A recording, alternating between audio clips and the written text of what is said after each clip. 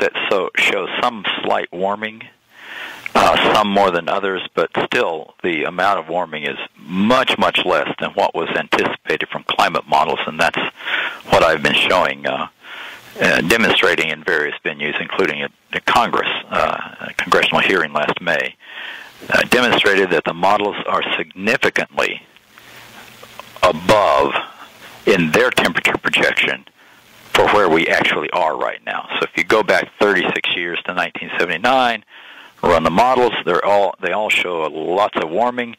The real world shows very little warming.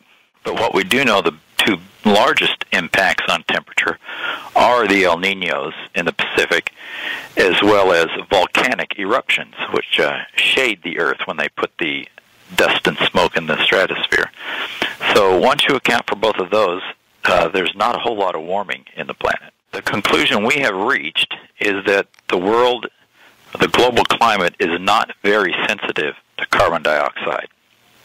And that can occur if the climate responds in its many facets to release heat when you add the heat from carbon dioxide. So carbon dioxide does allow more heat to be retained in the system, the climate system, but the climate system also has many ways to allow an increased release of heat to space. And so we think that's what's going on, that there are feedbacks that are allowing that heat to escape and not accumulate the way models have indicated.